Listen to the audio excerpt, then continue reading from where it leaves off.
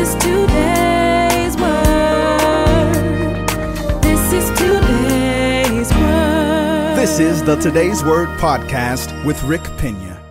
Hello, good morning. This is Rick Pena, and I'm bringing you today's word for September 15th, 2017. I want to excuse the lighting here. Obviously, I'm not at home in my studio at home, but nonetheless, we're going to bring the word. So this is a message entitled As Jesus Is. It's part of a series. I've been teaching this series for a while, and this is As Jesus Is, part 38. I've been teaching from 1 John 4, 16 and 17 the whole time, and I've been adding different things to 1 John 4.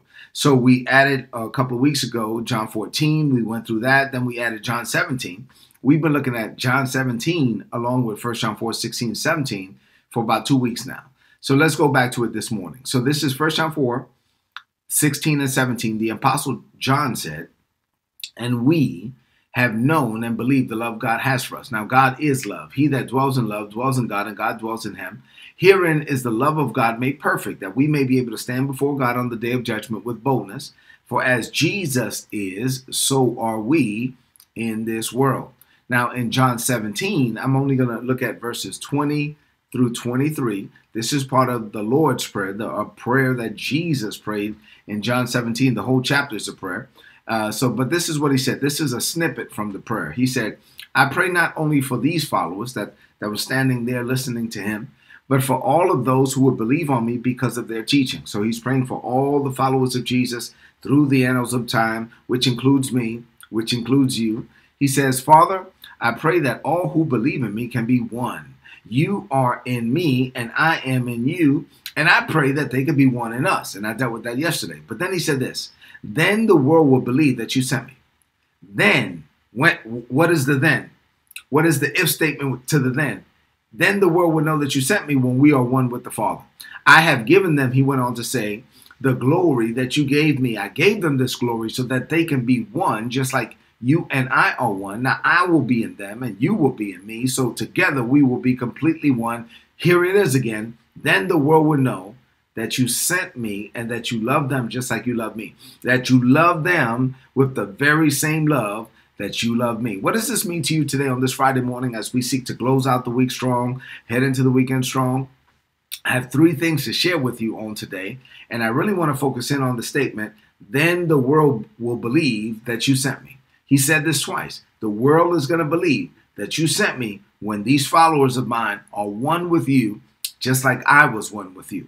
So here we go. 3 things. Number 1, open your heart to all Jesus prayed for you to experience. Now, John 17 is Jesus's prayer for his followers, his disciples. But not only those who were there were included.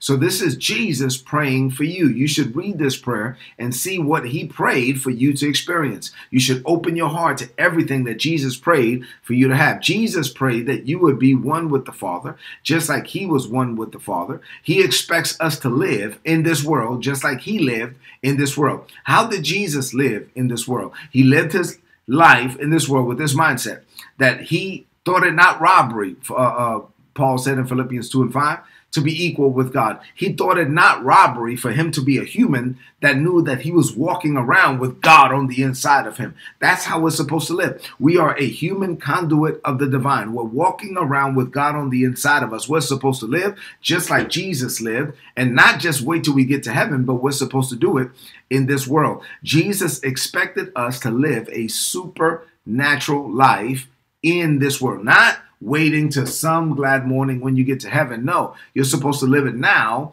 in this world. That's why the text says, I keep driving this home, as Jesus is, so are we. Not in heaven, but in this world. Jesus expects us now to live a supernatural life, knowing that we're in the Father's in us. We're living like him. We're living with the cognizance, with the reality of knowing that we have God on the inside of us. So God is with us when we walk into every meeting, every conversation, all the activity we engage in. No matter what we're facing, we're not facing it alone. We're facing it with God on the inside of us. And when you know that God himself is in you, then there's nothing you can't do. Number 2, realize that your life is supposed to be living proof of Jesus's life. Now, this is an awesome responsibility. Jesus prayed for us to be one with the Father, for the Father to be one with us. And he said that when we get to that point, then people will know that you sent me. This is what Jesus said. People are going to know that you sent me. People are going to know that I am real. People are going to know that I am the Messiah. People are going to know that I am the Son of God because of these people.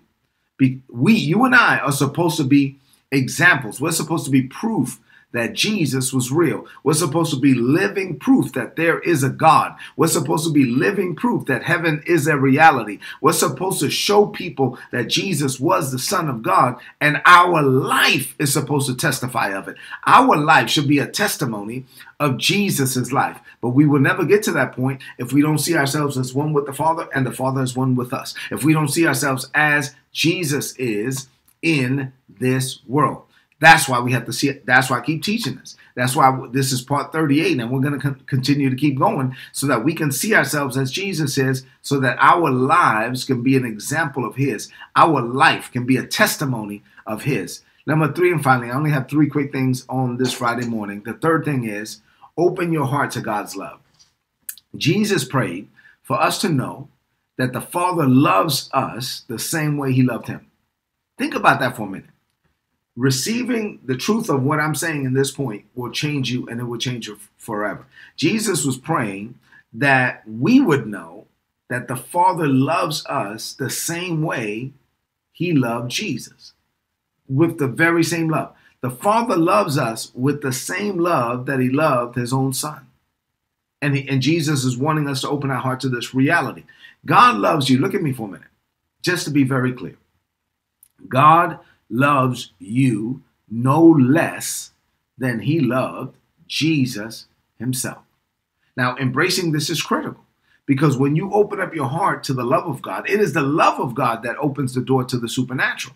The only real way for you to truly embrace a life of no limits, for you to open up your heart, for you to die to your limits and open up your heart to everything that God can do, is you have to be convinced that God loves you. Because if you don't know God loves you, then inevitably what's going to happen is you're going to make a mistake, and the devil is going to get you to focus on the mistake, and he will get you into guilt and shame and condemnation. But God knew you was going to make the mistake. God is not holding that over you. God wants you to release that thing. You confess it, you receive forgiveness, you forgive yourself, and you move on. Why? Because God loves you. And God wants to use you because he loves you. God wants to bless you because he loves you. God wants to manifest the supernatural in your life because he loves you, and he loves you no less than he loved his own Son. And when you get to the point where, yes, I know God loves me, God loves me, God loves me, God loves me, and I know it. When you know that God loves you with an unconditional love, when you know that God loves you with an everlasting love, when you know that there's nothing you did to cause God to start loving you, and nothing you do will make him stop. God loves you.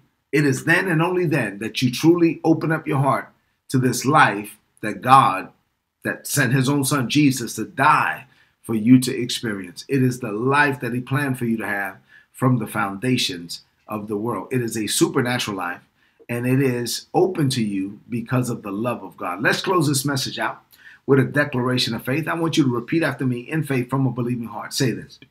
Say, Father, this is a year of great victory for me. Now, I don't say this because of me. I say this because you live in me. I am one with you. You are one with me. You love me with an everlasting love. You love me the same way you loved your own Son. You love me the same way you love Jesus. You love me no less. So I believe the love.